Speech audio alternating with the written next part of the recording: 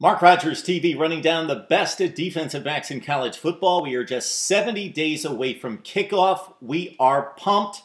We are looking now at some of the best athletes in college football, of course, playing at safety and cornerback. Let's run down the top 10. We start at safety. Number 10 is Ty Zimmerman of Kansas State. This guy has 36 career starts with Kansas State. Of course, the defending Big 12 champions at 12-2. 36 career starts. Last season, 50 total tackles, 3 tackles for loss, and 3 picks for Zimmerman. Now, Kansas State's front seven on defense has been decimated going into 2013, so that means more responsibility for Zimmerman in the run game, and that means he's going to have less of a pass rush to deal with up front, therefore more responsibility as well in the pass game, but we believe this all Big 12 performer is up to the task. At number 9, one of the best cornerbacks in the country, Ekpre-Olomo out of Oregon. He really supported the run. 63 total tackles. Listen to this statistic. 20 passes defensed, 6 forced fumbles. So he hit people and stripped the football. 4 picks for Olomo against some of the best quarterbacks in the country. Talking about Mannion of Oregon State, Hogan out of Stanford, Scott, Barkley, all these guys out of the Pac-12. And in the big game of the season, although Oregon lost it to Stanford, Olomo stepped up big. 9 total tackles, 2 forced fumbles, and a recovered fumble in that big game.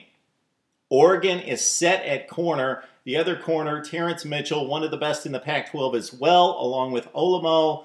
Oregon will contend possibly for a national championship again this season with Olomo, our 9th best defensive back in college football. At number 8, we've got another safety in Aaron Colvin of Oklahoma. 52 tackles, 2 sacks, 2.5 tackles for loss, 4 picks, and 11 pass breakups for Colvin.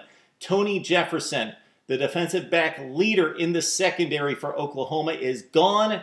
Step in Aaron Colvin. Athletically, he's been the guy, but he's going to have to take more of a leadership role there in Norman, Oklahoma. At number 7, we've got cornerback Andre Hall out of Vanderbilt.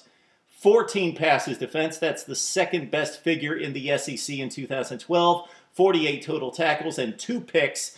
Andre Hall was second team All-SEC last season and had a great game against a now NFL quarterback Mike Glennon of North Carolina State in the Music City Bowl. The Vanderbilt secondary, make no mistake about it, is one of the best secondaries in the country. This guy, the biggest reason why, cornerback Andre Hall of Vanderbilt at number 7. We go down to the 6th position with free safety Ed Reynolds of Stanford. Again, he plays for one of the best defenses in the country, and despite a few losses, we know about the linebacking core, maybe the best in college football. The front 4 is very solid. The secondary, good as well there at Stanford. They've got a top 5 defense coming back in 2013. And this guy is senior. Ed Reynolds coming back with 6 picks in 2012. He made some of the biggest plays for the Cardinal in winning the Pac-12 championship. 3 returned for touchdowns along with 11 passes defense. Ed Reynolds, number 6, our 6th best defensive back in the country from Stanford.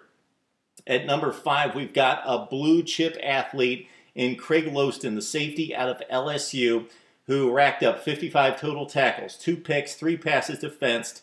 This guy was a top recruit coming out of high school. He's finally starting to live up to the hype, and he's really going to have to step up his play. And much like we talked about with Zimmerman at Kansas State, he's going to have to be more of a leader for the Bayou Bengals in 2013. LSU probably suffered more NFL losses of quality players on defense than any program in the country last season, and specifically Eric Reed at safety. So Craig Loston of LSU is going to have to step up at safety for the Tigers to stay in the SEC hunt. He is our 5th rated defensive back. At number 4, we've got safety Clinton Dix of Alabama as we stay in the SEC. This guy had 37 total tackles, 5 picks, 9 passes defensed. And one of his best games was when it was all on the line at the BCS National Championship game against Notre Dame. He graded very high in that game.